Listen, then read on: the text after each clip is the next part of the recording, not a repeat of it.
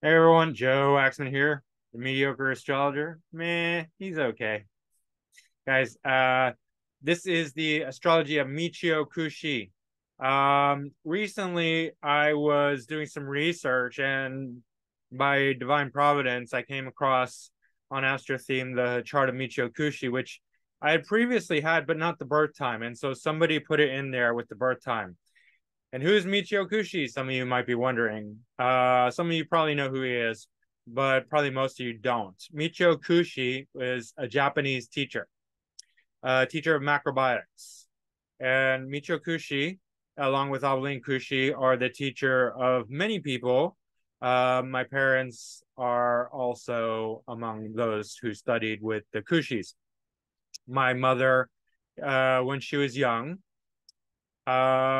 discovered the Kushis and macrobiotics and actually lived with the Kushis and was taught by Aveline, the Michio Kushi's wife. And my father, around the same time, discovered macrobiotics and the Kushis and studied with them. And it was through the Kushis that my parents met. So it really is something that's very near and dear to my life and my whole being. I, in fact, lived at the Kushi house when I graduated high school for a little while, maybe like a month or so. Then I went to the Kushi Institute, which is the macrobiotic institute that the Kushi started in Brookline, not in Brookline. They lived in Brookline. They had a kind of a mansion in Brookline. In Beckett, the Kushi Institute was in Beckett, Massachusetts. And I spent some time there doing work study and whatnot. And that was really interesting. Met a ton of, people I still am in touch with today. Right. But yeah. Any case, Michio Kushi was a brilliant man, genius. And I'll talk more about him, obviously. Um, Japanese, obviously. And his story is that he discovered macrobiotics early on through George Osawa, the founder of macrobiotics. I know it sounds like a Greek word, but it is Japanese in origin. So George Osawa was a funny man, brilliant, also a genius, revolutionary, and incredibly strong character. He was sick when he was young. I'm just going to tell the brief story of macrobiotics. Um, he was sick when he was young, and his whole family, in fact, was sick and died from tuberculosis. Right. And he also had tuberculosis, and he was very sick. And he discovered through traditional Japanese medicine that he could cure himself. He was very poor, and he would take the vegetable scraps from like the dumps from restaurants or whatnot, and like cook them up and eat them. And he discovered like I don't know. I think he had another teacher or something like that, but he compiled it all through Far Eastern philosophy and his own understanding, and he revolutionized also the concept of yin and yang. He changed it a bit from its original format to make it more understandable by Western mind. He wanted to modernize it, um, and so there's a bit of uh, disagreement, I guess, or just like sort of schism about yin and yang and the correct way to use it. He said that yang was contractive, yin was expansive, versus the original Chinese definition, which was that yang was active, yin was passive, right? And so it depends what you define, how you define like the root um definition of what is yang and what is yin, because these are abstract concepts, right? They're completely abstract. There's nothing, we're just talking about words and definitions, and you can change the name of the word, you can change the definition, and so it's completely mutable, right? Yin and yang is not something that's carved in stone. It's really about how you understand it. So you can have the only real thing that you need to do is be consistent with your application and understanding of it. That's the challenge with yin and yang, right? So in any case, George Osawa, actually, so Michio Kushi met George Osawa when he was young. Michio Kushi was profoundly inspired by World War II. He was just a young man, and he was I'm not sure if he was studying in school at that point or not, but um, the bombs dropped in Japan, and I've heard something like, how people like did stupid stuff, like people are like, oh, it never happened. Well, something definitely happened, whether it was atomic or not. I mean, some people are like, there's no atomic bombs, or whatever. There was massive destruction, massive people, tons of people died. Hold on. Sorry, it just bothers me that it's not focusing properly. Um, and Michio tells the story of taking a train through, it was either Nagasaki or Hiroshima, and seeing the devastation. And he was a young man, like 19 or something. And he's like, he made a vow to himself. He said, from that, because he's seeing this massive devastation, he was really deeply moved, and he said he wanted to devote his life to peace, to world peace. And then through a series of events, he met George Osawa, and George Osawa said, have you ever thought about the importance of food upon the influence of humanity? And he'd never thought about it, but then it inspired something in him, and he started to study with George Osawa and learned yin and yang, and Far Eastern. I mean, he was steeped in Japanese culture, so it's he learned about his own culture, essentially his own traditional Far East understanding. And sorry, email distracting me. Then George Osawa went to France, and Michio went to America with his wife, Aveline, and they started on the East Coast, macrobiotics, American macrobiotics. So without further ado, let's look at his chart. So my parents studied, obviously, with Michio and Aveline Kushi. My mother learned macrobiotic cooking directly from Aveline. And I'm not here to debate the merits or faults of macrobiotics. There's certainly a lot of both.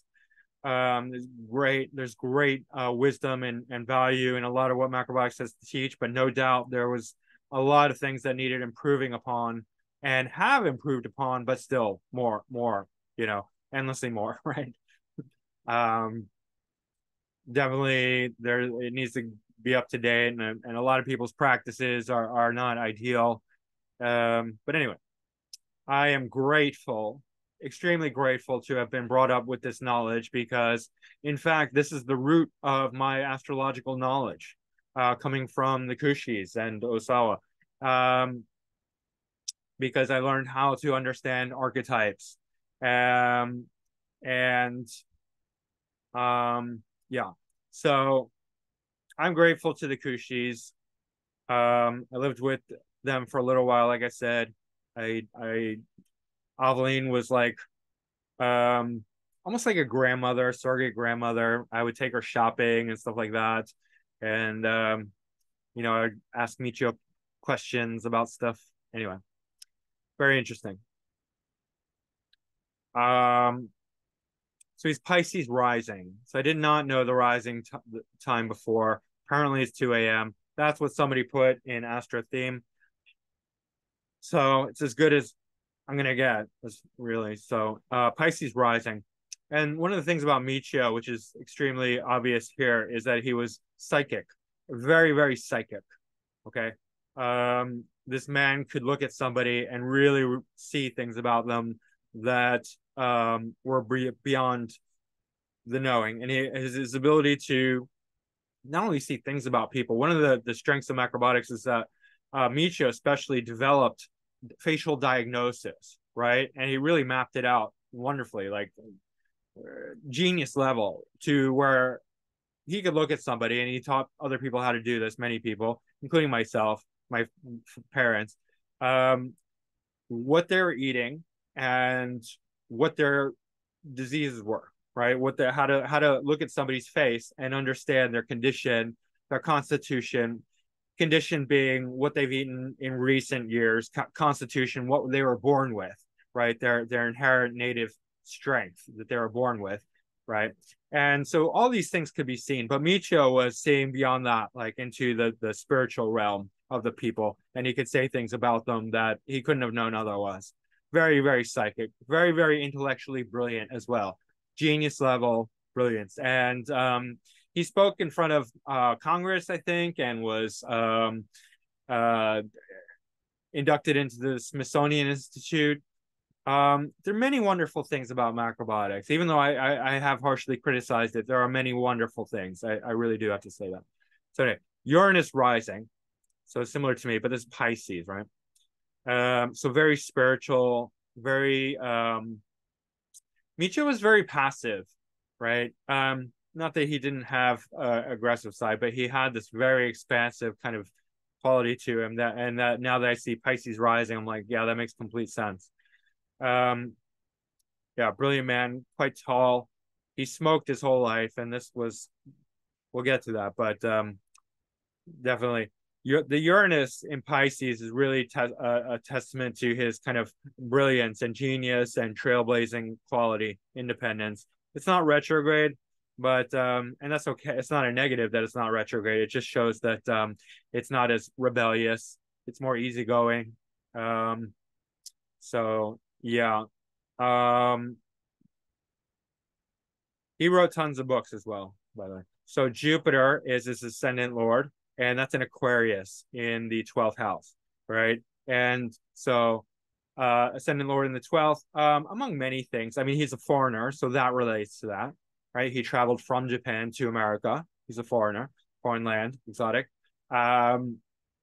Jupiter in Aquarius is very Jupiter's a natural teacher. Aquarius is very abstract, ideological, high-minded, could be political, social, but he wasn't that involved in politics or social issues. He was very aware of social issues, but of course, his whole inspiration was very social, bringing world peace. And in fact, he wanted one world government, right? And so like you might think, oh, well, that's terrible, right? But from his culture, from his mindset, it wasn't. Like he's not coming from like this sort of like communist socialist and new NWO perspective, which we now have. And obviously, I don't necessarily agree with it, but I can understand where he was coming from. If you hear him writing about these kind of things, which he wrote like, I don't know, over 70 books, I think, like tremendous. And other people did write for him a lot of times, but he also wrote. In any case, he was very socially minded, but it wasn't. It was very in an expansive way. He did not get into the nitty gritty of things. He was more just concerned about the overall direction of humanity, and he wanted to bring humanity towards a healthy, holistic, natural way of being. And so that is very Aquarian, right? And also, scientific, in the 12th house, spiritual, right? Esoteric, all these things. It's enhancing the psychic quality of him as well. And then so Jupiter is also square the sun, which is interesting because this is ascendant lord, this is his sun. These are two major aspects of his personality that are square to each other perfectly. Jupiter in contact with the sun, regardless of the square, is going to expand the ego, right? And make the person very confident, but potentially egotistical. And he was both. More confident than egotistical, but you could see that he was like, he at times would talk about himself as being, I don't know. I'm not here to judge him or anything like that, but like this very expansive view of himself, very big view, like in any case, you can do your own research about that. But and the square is a bit sort of challenging. Definitely it's going to create some inner tension there because the two aspects of his personality, one's in the 12th, the other's in the 3rd, right? Between writing and intellect and more spiritual components, these were often wrestling with him because sometimes they could be at odds, especially if he's trying to lead a group of people. People become overly intellectual, and then he would have to correct them and say, "Look, this is not just about the intellect or food. We also have to include spirituality, right?" So these two aspects could be at odds at times with him, but definitely connected. And Taurus, food, nature, right? Third house, writing, intellect. Mercury and Taurus. By the way, this is algal. 25. I don't. The fixed star is not here, but shown here. But this is conjunct algal. Interestingly enough, my father born the exact same day. Well, um, my father was born May 16th, but almost exactly conjunct this. And then my Mercury is also, 25 Taurus. So um, all conjunct algal. And algal is not necessarily all bad. Yes, I have seen indications where people become crazy, highly aggressive, drug addicts, where their sun is conjunct algal, but it can also be leaders and heads, authorities. There is a destructive element there. Obviously, like I said, Michio smoked his whole life. He'd never drank, but he smoked cigarettes, and he loved coffee and coffee shops and donuts and pastries and going out to breakfast. And even though he was a great proponent of natural foods, and he did eat at home. I witnessed it. I was there. He often ate out, right? And that was like, and he traveled like endlessly. So he was also quite destructive, and we could see that here with Moon, North Node, Pluto, which I'll get to. But you could tie that also to algal influence. There's a strong propensity towards destructive behavior with algal, and you have to rise above it, right? You have to defeat the Medusa. That's the mythological association there with algal, that Perseus cuts off Medusa's head through the strategy. Pallas Athena gives the shield, which is the mirror, and Mercury or Hermes gives the sword, which is discernment, right? Being able to say, I want this, not that, I want healthy food, not drugs and alcohol and cigarettes and destructive behavior. So that's the discernment that's necessary for algal. And it's not bad. If you have algal, you just need to be more discerning with your choices. Yes, you're going to be more pulled towards that sort of thing. But, it's a challenge that we all have and we all face. Now let's see. Sun is ruling the sixth cusp in the third. So that's, very good for academics, writing a lot, right? Very prolific writer, because sixth house is the thing you do all the time, daily grind, right? It's also kind of square Neptune. And there's basically a T square here with Jupiter, Neptune, Sun. And these are actually all three elements of his own being, because Neptune also is co-ruler of Pisces, right? The more etheric, esoteric, energetic ruler. So that's really interesting. And it shows somebody who's struggling within themselves and working very hard to bring these different components together. And Michio was like, he definitely personified this, because he had this incredible intellect, right? Genius level. At the same time, psychic as can be. And, he was great at not just psychic, but like really reading people. Now we can see this opposition, Jupiter opposite Neptune, right? Being able to, Jupiter opposite Neptune can be, anything opposite Neptune can be delusional or have, see fantasy with other people. So there is that element. But, Neptune in its highest expression is highly, highly intuitive, right? Highly psychic. And so he's combining, this very practical, food-based, intellectual knowledge with writing and speaking, communicating. He gave endless talks all the time, extremely hardworking. I remember I was at the Kushi Institute, and he came for a lecture and flew in from somewhere, who knows where, and it was late at night, and he was falling asleep. He drank coffee all day long, by the way, and he had his cup of coffee, but he's like lecturing and falling asleep, and everyone was like, Michio, wake up, keep teaching us, instead of like, we should have been just like Michio, go to bed, okay, class is over.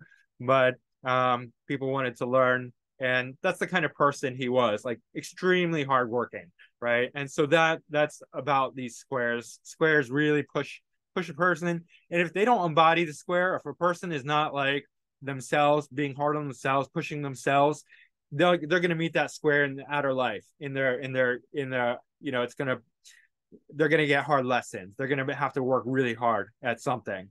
Um, so squares often indicate very hard work.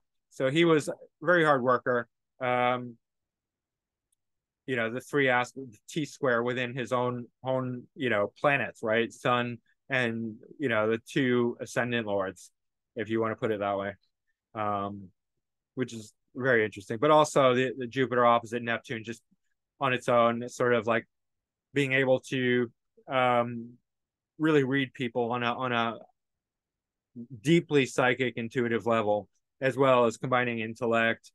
Um, yeah, Neptune in Leo on its own definitely indicates somebody who can perform in front of people, because Leo is very creative and performance oriented, entertainment. Neptune is the sort of delusion or fantasy of creativity and acting, being in front of the camera. So he was, very adept at being, playing that role as well, right? Being in front of being on, performing in front of people. He was in front of the TV on several occasions. I'm sure. I can't think of any offhand, but many videos, of course, lectures, a leader of a huge community, right?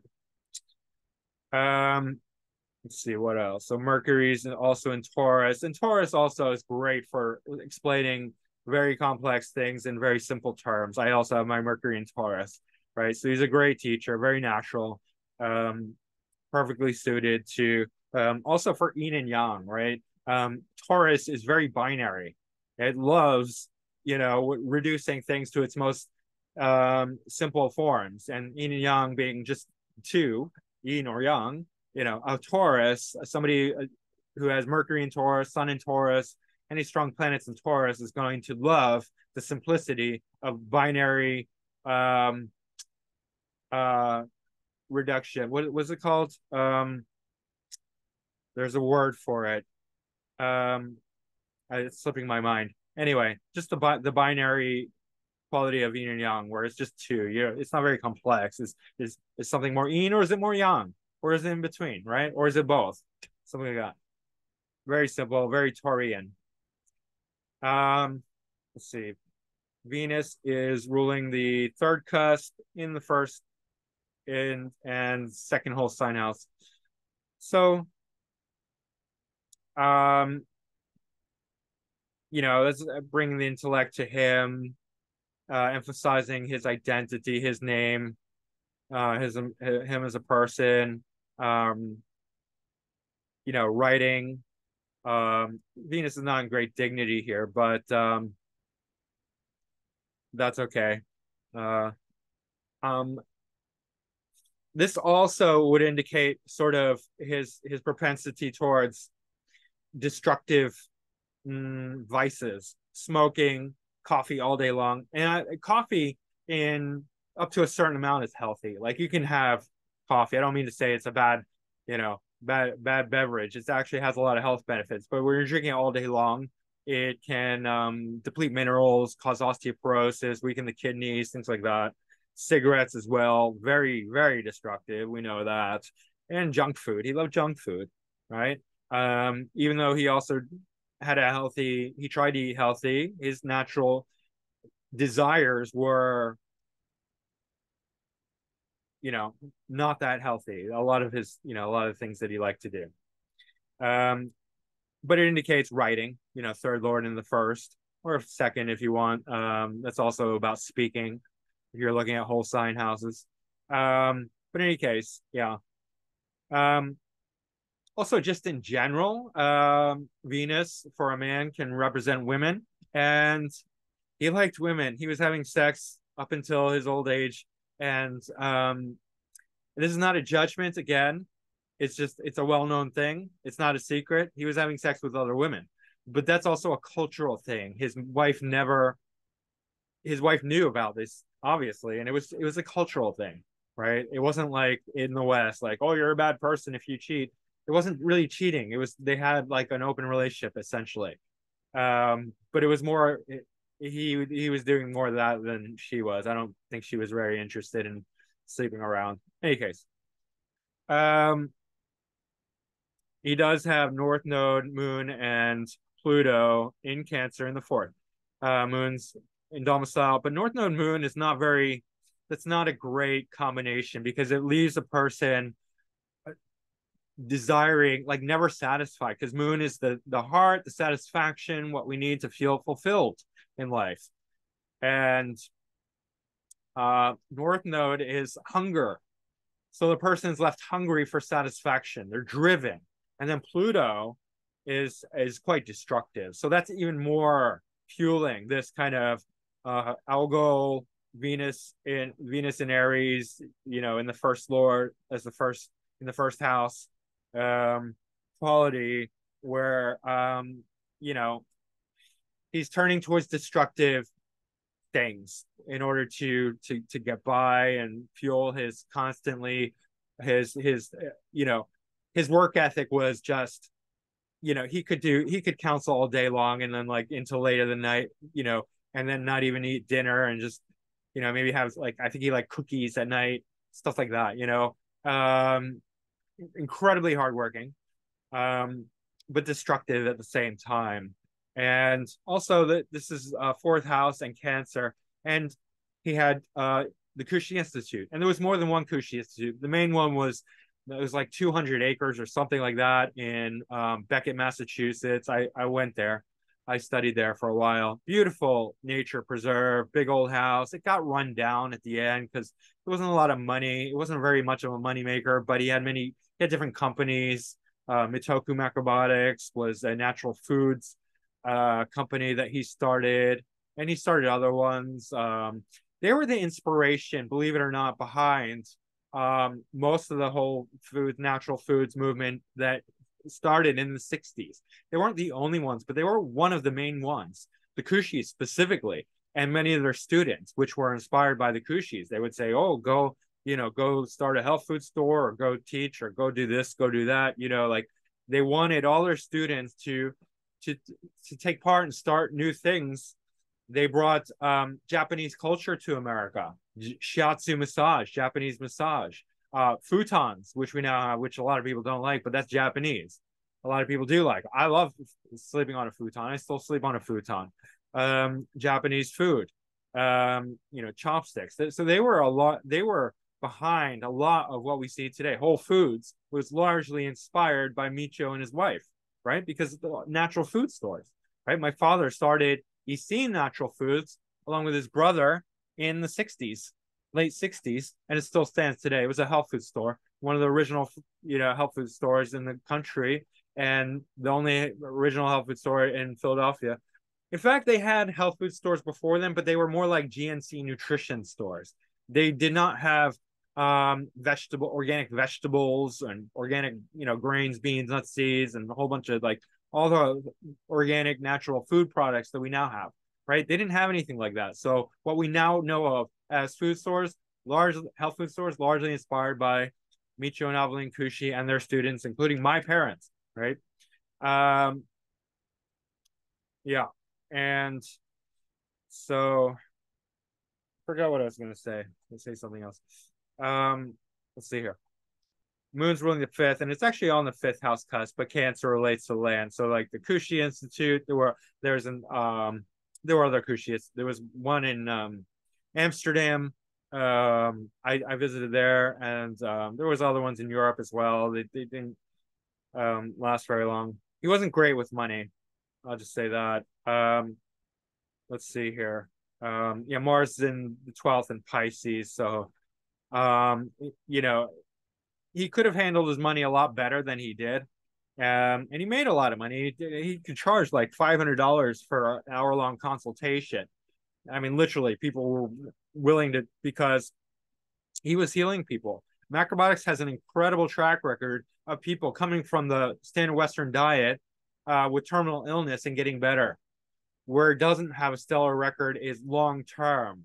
That's where the diet doesn't seem to be as well developed, where people practicing 30, 40 years, didn't seem to, it sort of got stagnant, like they do well at first and then they just sort of go to sleep and just be like, this is the way it is forever. We're never going to change a fucking thing. We're just going to do the same goddamn thing we always did right from the start. And then they get cancer and die. But life doesn't work like that. Health is not a static thing. You can't just be like, this is the template which I'm going to follow forever.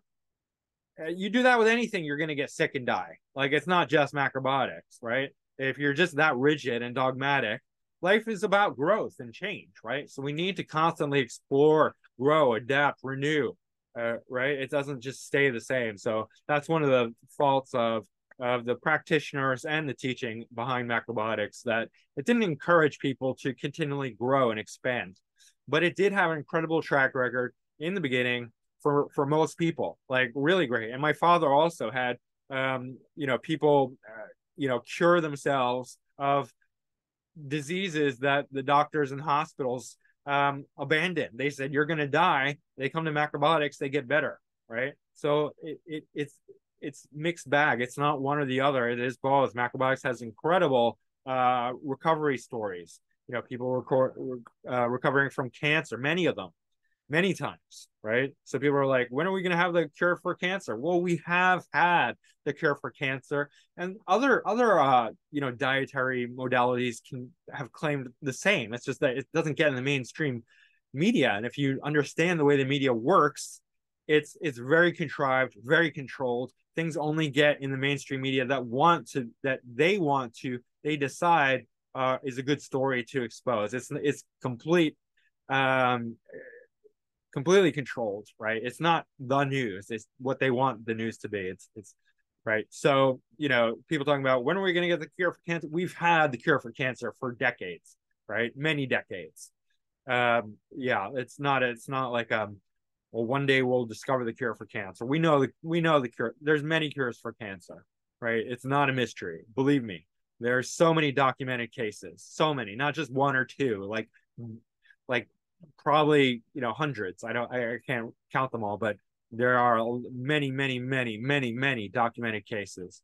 In any case, and books that have been written about them, like many books. Anyway, there have been incredible success stories with macrobiotics. Michio Kushi could charge $500 for a single hour-long consultation, and he did. And he had many companies, and he didn't handle his companies well, and he never made tons of money, as far as I know, right? None of his kids. I mean, there was no great fortune when he died or his wife died, but there could have been if he handled himself a lot better, but he didn't. So whatever.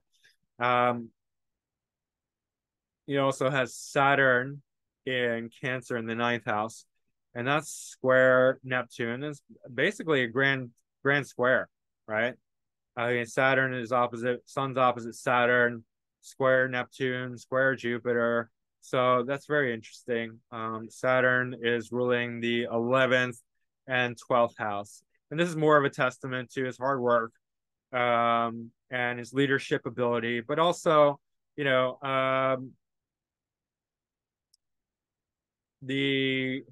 was always traveling. That's very ninth house thing. Traveling overseas, traveling everywhere, giving lectures and talks and counseling. He studied, and he did have a college degree. I can't remember what it was, in law or something like that. I don't know.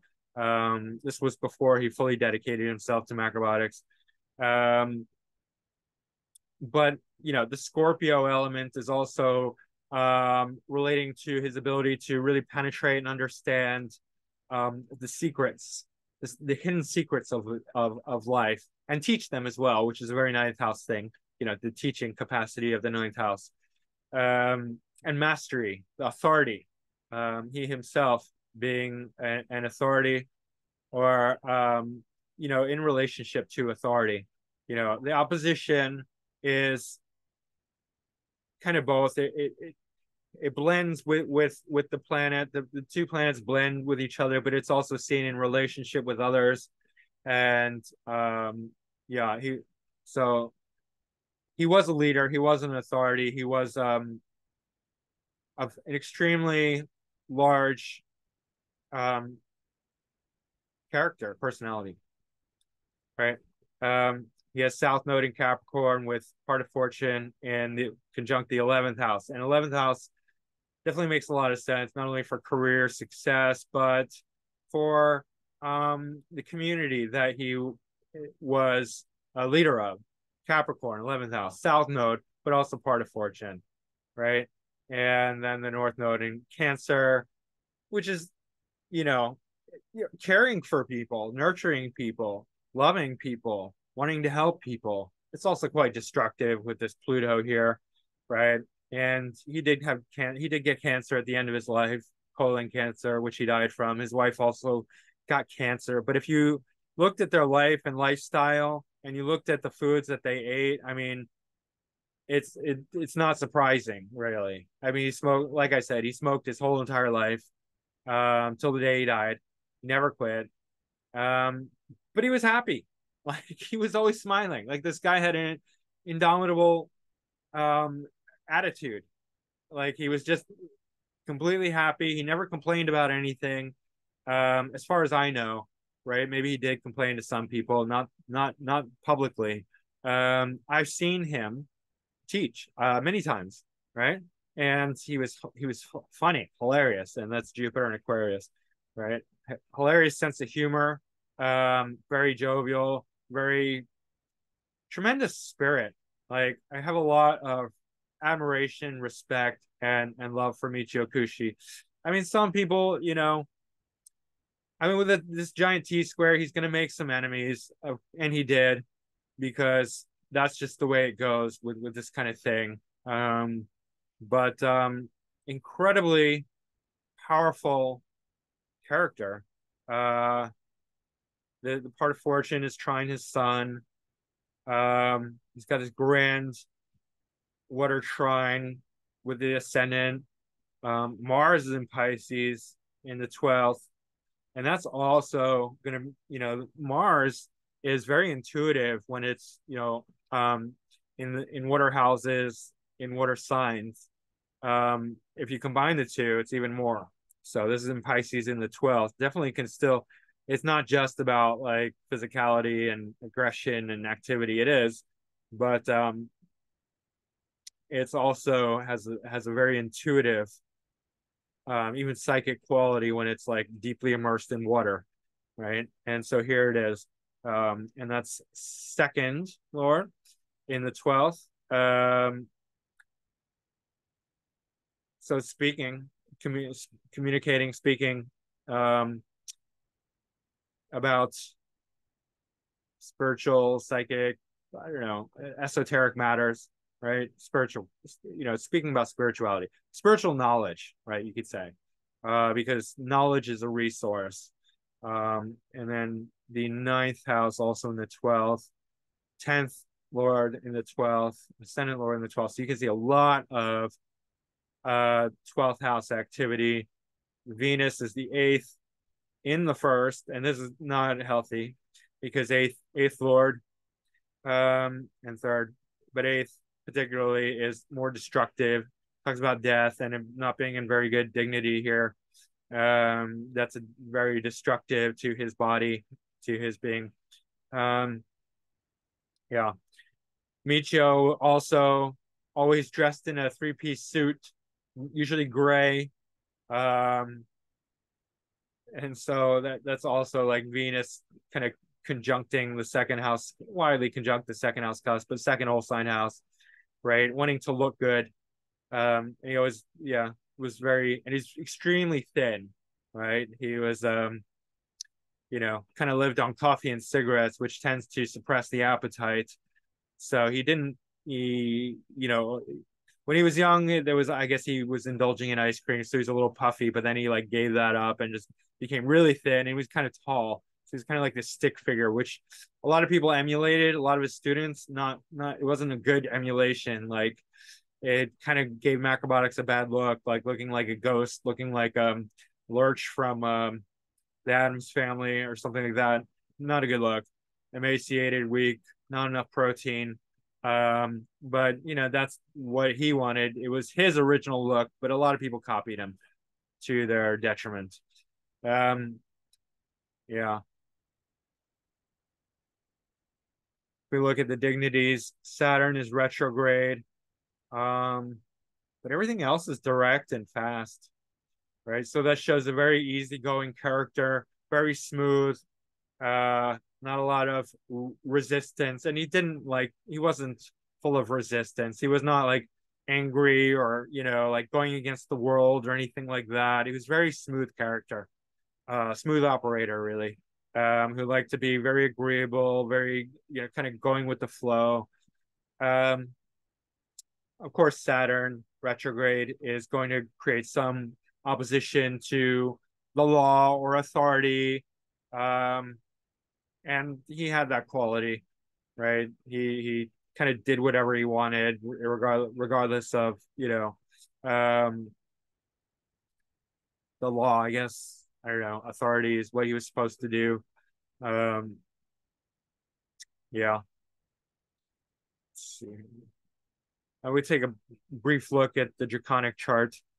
Um, so I'm just going to look at the ones that seem to line up with the natal chart. So like Pluto conjunct Uranus in 5 degrees from the ascendant. That seems quite relevant. Very powerful, but also quite destructive. Obsessive, yes. Very strategic, controlling, psychological, all these things. Yeah. Uh, Moon in Aries. Aries is also very inspirational, right? So we got the Venus in Aries in the first house, but also Moon. And then, Moon Venus certainly loves women, right? Which he did. Um, it also Moon Venus can be very indulgent, which he was. I mean, not like excessively eating, but like the cigarettes, the coffee. He never drank or did any kind of drugs, anything like that.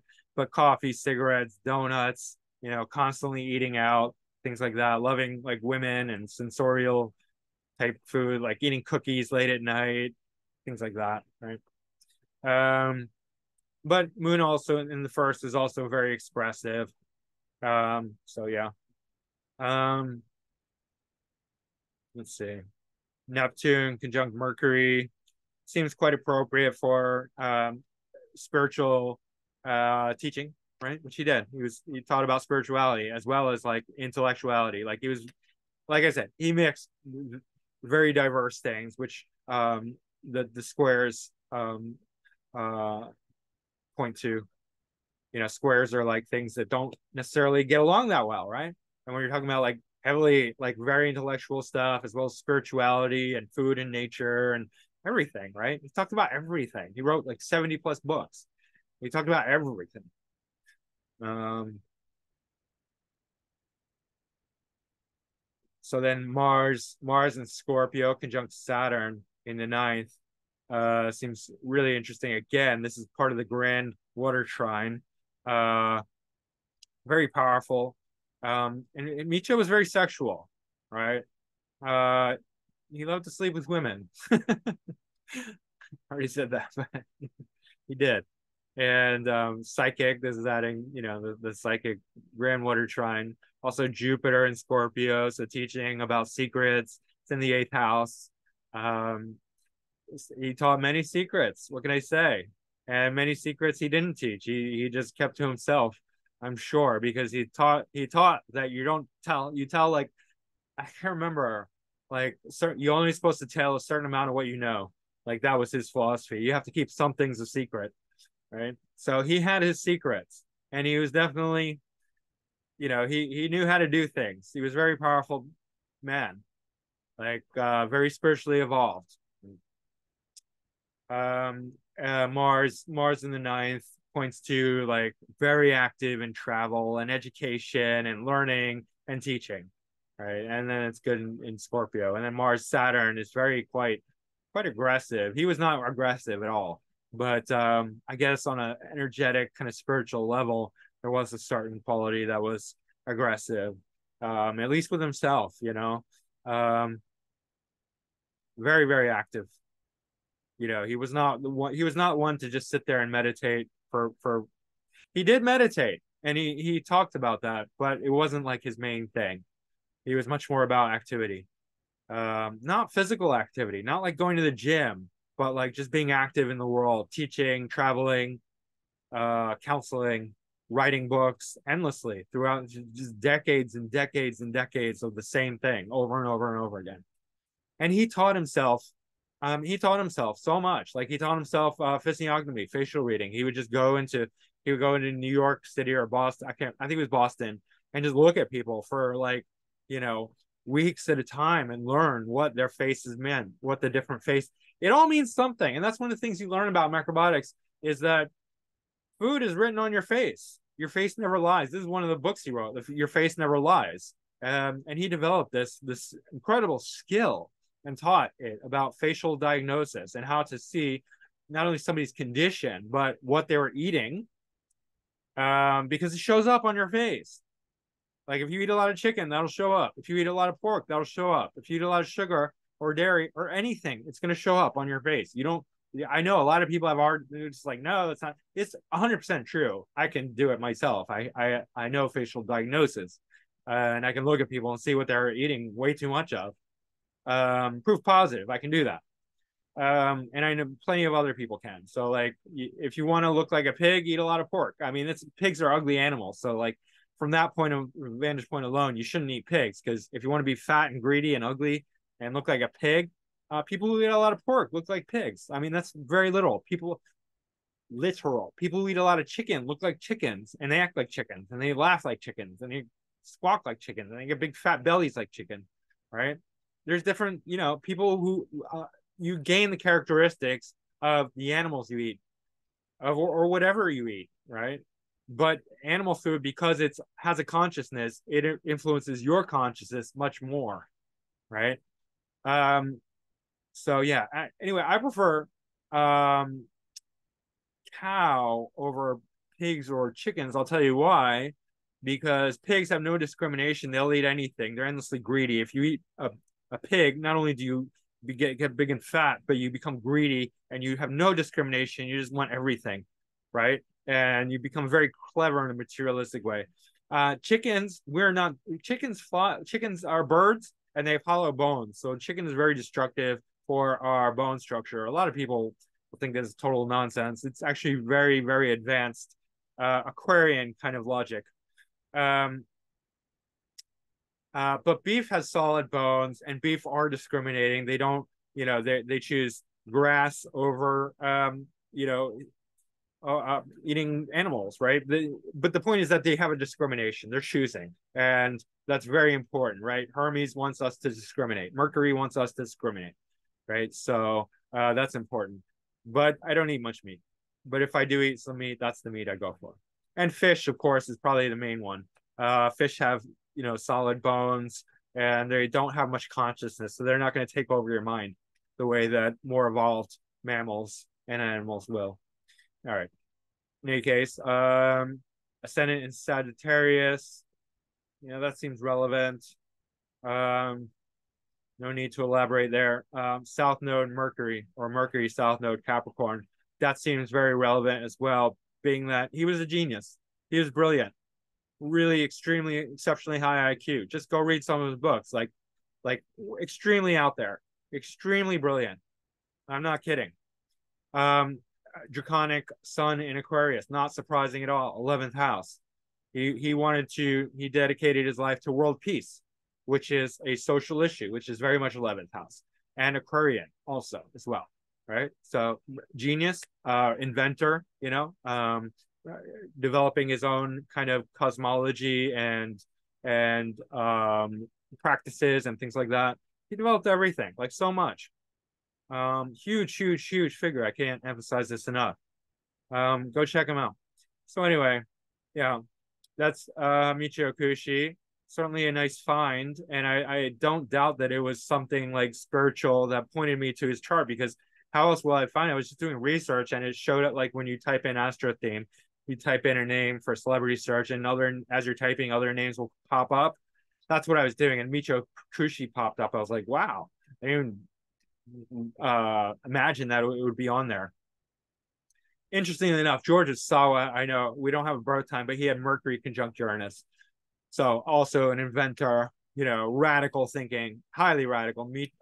George Sawa was very aggressive. Michio not so much, but both very Uranian, right? And I also have Uranus conjunct the ascendant, right? So my whole thing is that I'm, basically not trying to rewrite astrology, but some of astrology will be rewritten by me, but it will be by any real astrologer. So anyway, that's just a tangent, but that's a Uranian kind of thing. You're just doing your own. You're kind of rewriting the books, or just not even rewriting. It's just writing new books. The proverbial book, figurative, right? Trailblazers. Anyways, you guys get it. So that is Michio Kushi's chart. So a real gem, a real find. Super happy to have found that and do a reading on Michio Kushi. And yeah, just once again, like ultimate respect and gratitude for the Kushis and macrobiotics, Georgia Sawa, my father, all macrobiotic teachers. And even though it needs a lot of updating, improving and growth, tremendous gems are to be found in macrobiotic teachings. Go look at it. Like, you don't have to practice the diet, but there's brilliant things in macrobiotics. Definitely. So that's it for now, guys. I'll be back again soon with another video. Hit that like button. Subscribe if you haven't already. Book a reading with me. macrogoldmachine@yahoo.com. Just, you can email me directly or check out my website. Got some new testimonials up there. And that is macroastrology.com. And yeah, that's it. Mediocre astrologer signing off. He's okay. All right. Bye.